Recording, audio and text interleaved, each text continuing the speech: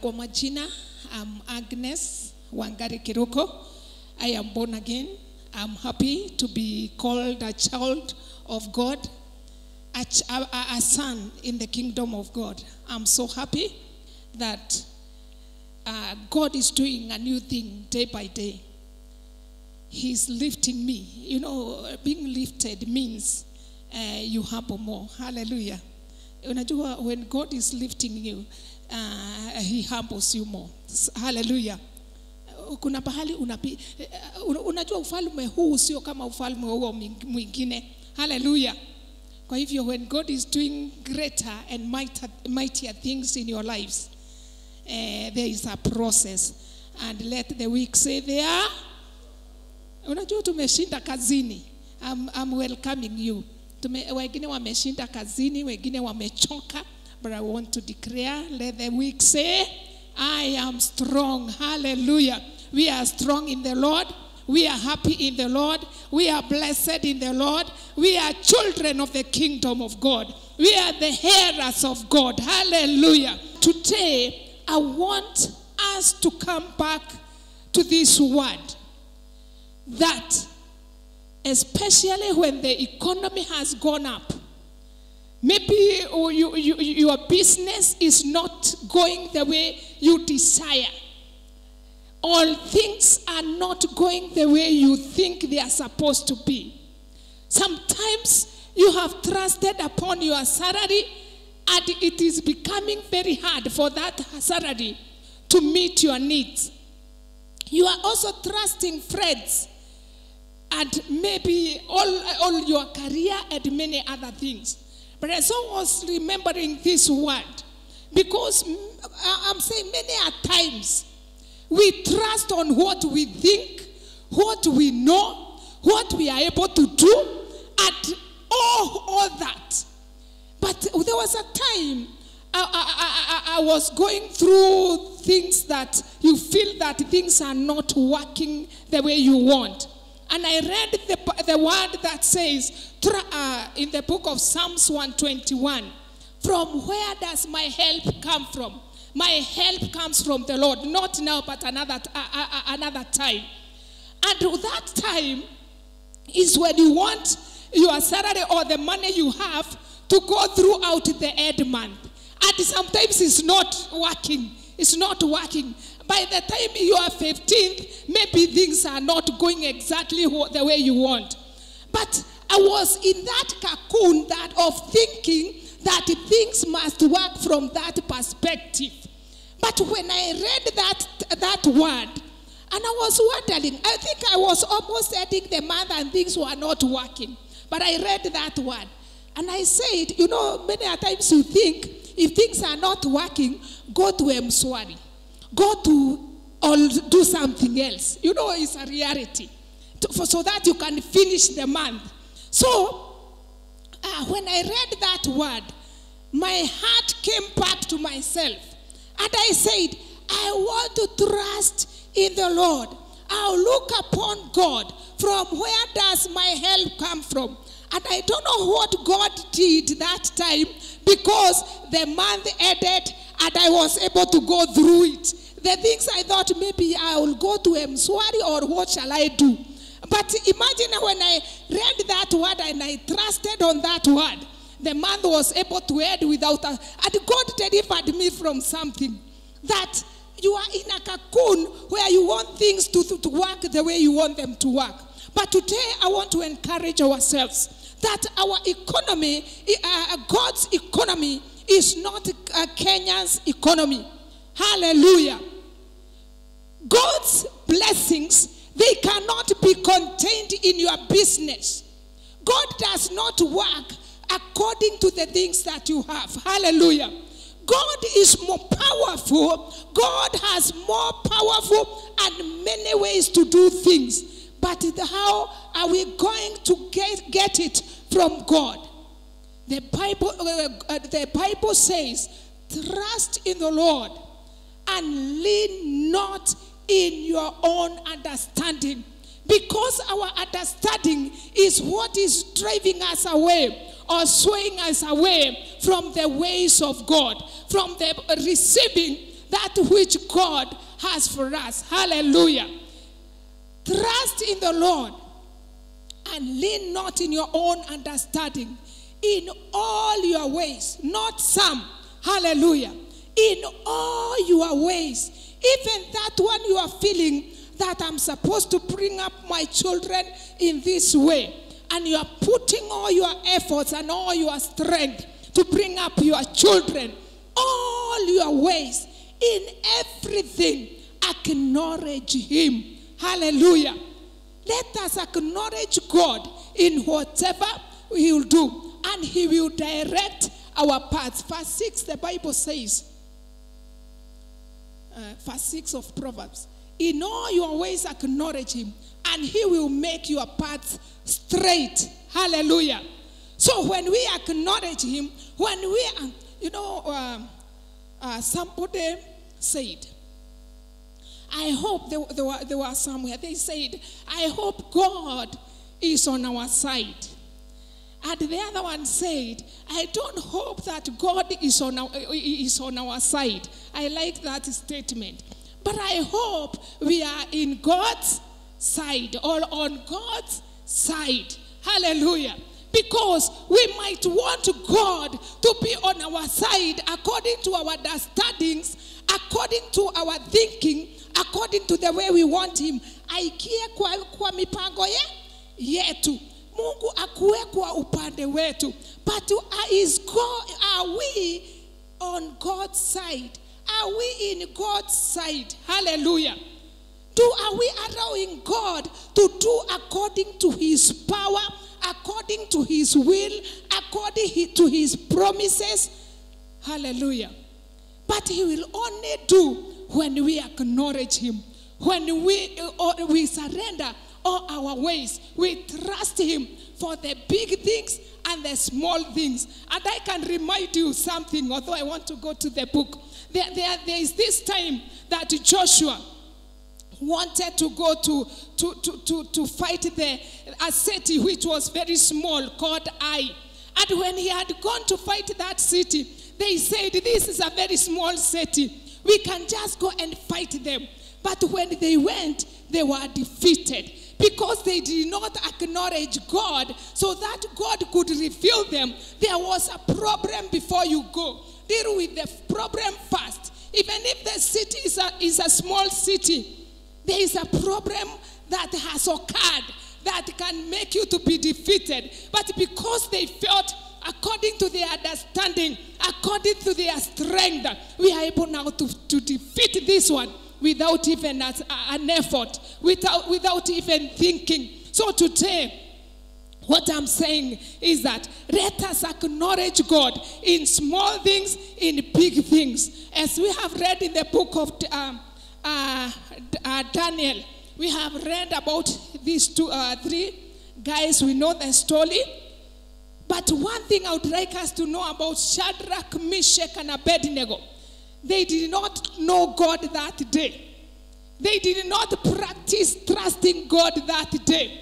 There were people who had trusted God. Especially, it's good for us to understand that they had come out of Jerusalem and they were in captivity. In captivity, they had trusted upon God. They had walked with God.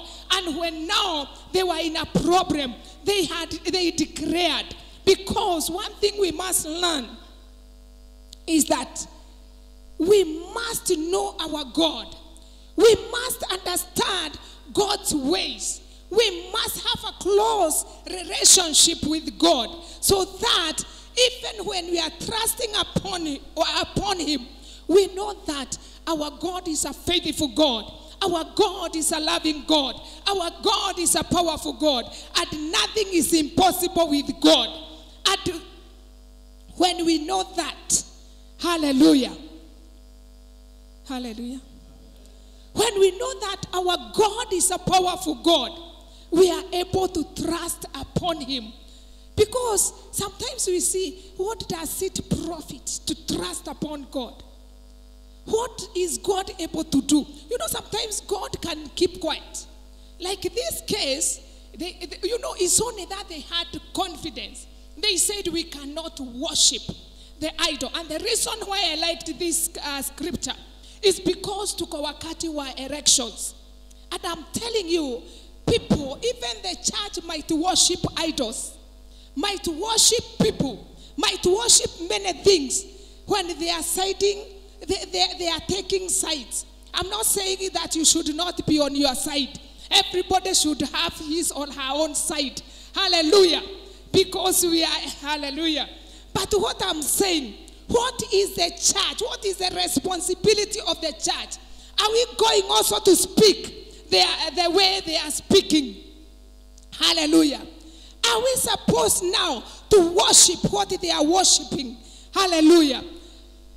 So that we can stand still without worshiping. It may not be an image like that one of Nebuchadnezzar, but there are many things that can be raised and lifted that can be like those images and those idols. We can worship a time like this. But I would like to encourage ourselves that we should know our God. We should know our side. We should know whom we are. So that as we stand, especially this time of elections and siasa, hallelujah, we must know what is my possession. We should not be we should not be contaminated. Let me say contaminated. So that by the end of it, brethren, you know, I could see a spirit of not compromising in these three men. In Babylon, a foreign land, in captivity. But they say, it does not matter. But we want to know, you know, they called him, oh, Nebuchadnezzar, who was a king. Why did they say that? Because they knew their God was greater and more powerful than Nebuchadnezzar the king. They had the King of Kings and the Lord of Lords. So today I would like to call the church that we may know our God and we may stand still. When people are saying, I don't know whether you have gone to do a budget of late, and you find things they are very high. I don't know what you are talking about when you find that. But I would like us to know that as a church, as a people, hallelujah, mifuko yetu, hallelujah, let our pockets be connected na mifuko ya Mungu, hallelujah. Let our trust be in God, because He will make our paths straight. The Bible says in the book of Jeremiah 17, cursed is the man who trusts in another man. He's like a shrub in the desert. But blessed, okay, it's okay, Jeremiah 17. But from verse 5, blessed is the man, okay, cursed is the man who trusts in a man, who depends on flesh for his strength, and whose heart turns from the Lord. He will be like a bush in the wastelands. He will not see prosperity when it comes. He will dwell in the parched places of the desert, in a salt land where no one lives. Verse 7.